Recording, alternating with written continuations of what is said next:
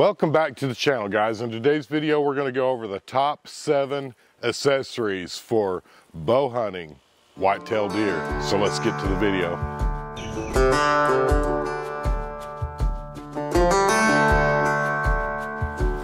Guys, I've shown this in a previous video and it is just something extra. But if you'll get some paracord and one of those $1 carabiner clips from Harbor Freight, it's a great way to go ahead and tie your backpack to the tree once you get up to the tree. That's just kind of a bonus round. We're going to start out with number one. The number one thing that I found to be one of the most helpful, especially when you're in early season bow hunting. It's always quiet out in the woods, especially here. We don't get the wind like you do back in Oklahoma. But if you'll listen to this, this is a great way to carry water with you out in the field. Those are much more quiet than this. If you guys can hear this, listen to this. I mean, that's what you're going to hear up in the tree. That brings me to one of my next things, and again, this is another little bonus round. But if you're like me and you like the cheese crackers, the peanut butter crackers, any of that, can you hear this? If you're healthier than me and you're going to eat an energy bar, it's still going to have that same sound in the woods. But you can open all those before you leave, put them in a Ziploc. You don't even have to seal this thing, guys, because you're going to eat it before dark. Let's just face it, it's going to get eaten pretty quick. But you can leave this little Ziploc bag right there in the top of your backpack, and now you've got water that's quiet and you've got snacks that are quiet. The next thing I'm going to show you, and I've not showed this in previous videos ever, but I'm cheap. So my bow hoist is another $5 or $1 little carabiner from Harbor Freight, and you got maybe $1.50 worth of paracord. And you can tell with as many knots in this paracord, this is how I get my bow or whatever you're using to hunt with up in the tree with you. The carabiner makes it really nice, but you can see I've got a bunch of knots tied in this. This has a bunch of stories that can go along with it because I've carried this thing for probably 20 years. All right, so say we're at a spot, we're fixing to hang our stand and or our platform, and we're ready to start bow hunting, but we notice that there's a limb right in the way.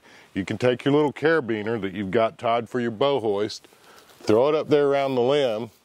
Most of the time that carabiner will be heavy enough that you can go ahead and grab that limb, and now you can tie this back to a tree with your extra piece of paracord that you carry around. And that, again, is just another way that you can have more than one use with your bow hoist. All right, one of my next favorite accessories is if you're in an area where you can trim the limbs and stuff like that, the Silky makes a folding saw, and I promise you this, you can't beat Silky for what you get for the money. These are some of the most sharp saws money can buy, and it just makes real easy work of cutting a little limb out of the way, something like that. This next one goes right along with the saw, but it's actually, in my mind, it's more quiet and it's more efficient, and that is a ratcheting set of rose nippers. And I'm going to show you how they work real quick, just like you would think they would. You squeeze it, cuts it, nice and quiet. You don't get that saw running across a limb type sound with this. It's a lot more quiet. Now I'm going to show you on a thicker deal how well the ratchet works. You can actually cut much larger limbs than the rose, but I don't know if you heard that, but that just ratcheted it up, and then you can cut right through it. I'll do it one more time. This is actually kind of short, but there's the first ratchet of it. Let your hand back out. It ratchets it again, and then it cuts clean through. That's a lot more quiet most of the time than running a saw. The next item is something that started out specifically for saddle hunting, but the more I've used it over the last 7 years, I use them around camp, and it's just a phenomenal tool, and that's the knee pads. We're going to show them to you next and what they're originally designed for. When you're in a saddle, you can kind of rest your knees against the tree. It takes all that pressure and you don't cut your knees up. But hunting public areas where they're full, deep, wide, and thick of stickers and cockleburs, and you end up, say you're hiking out to your place and you got deer moving in on you, you can go down real easy, but you can kneel down, not get stickers in your knees. It works great when you're field dressing deer. It works great when you're putting your tent up and you're on your hands and knees crawling around banging in the tent stakes. It's just a phenomenal tool. I keep them with me all the time at this point. And then lastly, one of my new favorite tools that I'm really loving this year is this is just a really cheap binocular case. As you can see, I've got my grunt tube right here handy. I leave it sticking out like that. That way you can get it in and out. This grunt tube does have that more like a gas line type rubber so that it's not making noise when you're pulling it in and out, but it's right there up front and center if you need it. The next thing that I love about this is you've got your binoculars right here, front and center if you need them. And then lastly, you guys know that all we do is bow hunt. I haven't gun hunted in years, but I've got a rangefinder right here, front and center. I've seen this comment come up a couple of times on the saddle hunter forums when people are using this type of rig. How do you keep your bridge from rubbing on this and making a bunch of noise? So we're going to readjust the camera and I'm going to show you that as the final tip. And the basic idea and the problem and the question comes around, how do you go from a sitting position when you're in your saddle and not be interfering with your chest rig, and then coming back up here, a lot of times your bridge attachment points will start rubbing on the chest rig. So what I've found, and this is what I'm doing, I did put some of that stealth strip on these front two buckles because I don't ever take them off.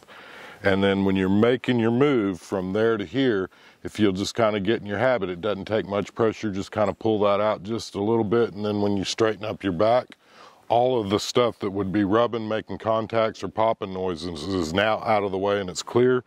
And again, the chest rig is back where it's supposed to be. You'll notice that I'm also wearing this way lower than probably a lot of people are, and I do that on purpose as well, just to keep it out of my way. The next is going to be a free tip for you guys, especially if you're saddle hunting. This is another tool that I've made, and it's just basically, it's a Prusik knot tied up above my mechanical ascender so that if my mechanical ascender was to fail. And then lastly, I believe it's not a bad idea, guys, to go ahead and tie a stopper knot or whatever kind of knot you choose, which would also work as a backup in case your mechanical ascender failed. I don't honestly see that this is doing anything, but I will tell you what I do like about it. When you get over here and you're in that relaxed position, it's just another place you can kind of hang your hands, and I do enjoy that. When you're trying to make a short video, you obviously can't cover every accessory in the book.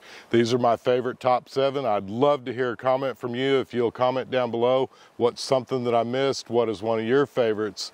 And as always, we hope that you have a blessed week, and let's get outside and make something happen. And until next week's video comes out, why don't you check out this video?